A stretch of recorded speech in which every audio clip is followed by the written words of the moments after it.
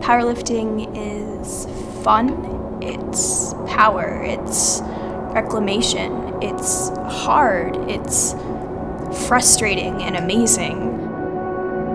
With the deadlift, when you start pulling it doesn't immediately move off the floor, but you have to keep grinding and you're losing grip and your hands hurt, sometimes your hands tear, and it's harder to breathe and you feel yourself just being compressed, and you have to remember to try to keep standing even when you're shaking.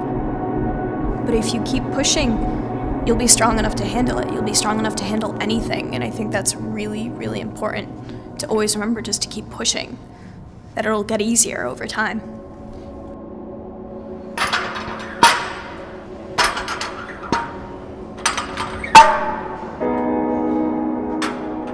I guess working hard, to me at least, is when the actual work is what motivates you, when the actual work is what gets you out of bed every single day. You're not just working out because you want to get in shape. You're not just working out because you want to be in a sport. You're working out because you love it, because it motivates you, because it puts a fire under you.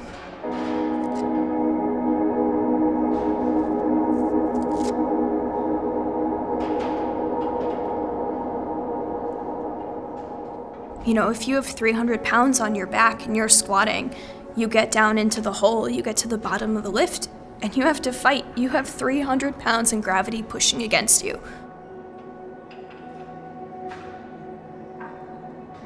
And it feels terrible. Sometimes you will feel like you are dying, and it's no fun, but you have to keep pushing. That's what powerlifting is. It's just grinding. It's all about the grind.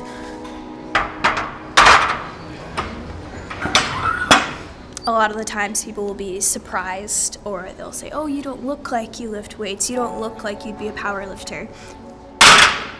Which I find problematic, because what is a female athlete supposed to look like?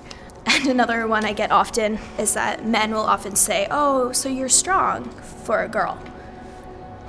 And that always bothers me, and my favorite retort to that is, no, I'm not strong for a girl, I'm just strong.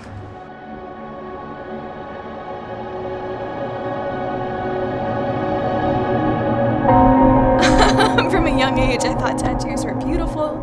I thought they were a form of body art. I always wanted them. I would draw on myself through high school, which drove my mother nuts. My favorite is my Strong for a Girl one.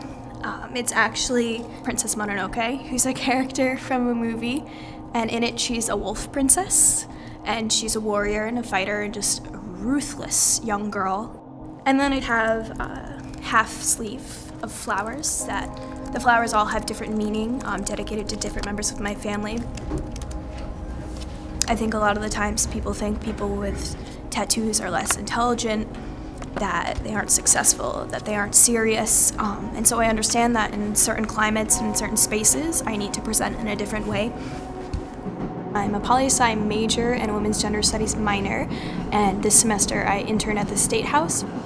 I kind of have to present myself in a much more conservative manner at the State House, so that's why I cover them up.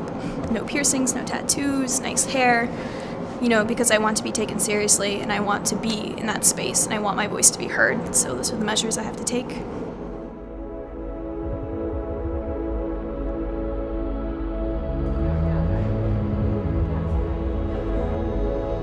I interned for Representative Tricia Farley-Beauvier because she deals with a lot of legislation that affects women. She is creating a campus safety bill and a survivors' rights bill that would help protect women from sexual assault and help victims and help survivors. And I think that's incredibly valuable, and I would really love to be involved in things like that with my life further down. You're the queen of highlighting? Hello! I'm the queen of highlighting. Excellent. I'm following suit.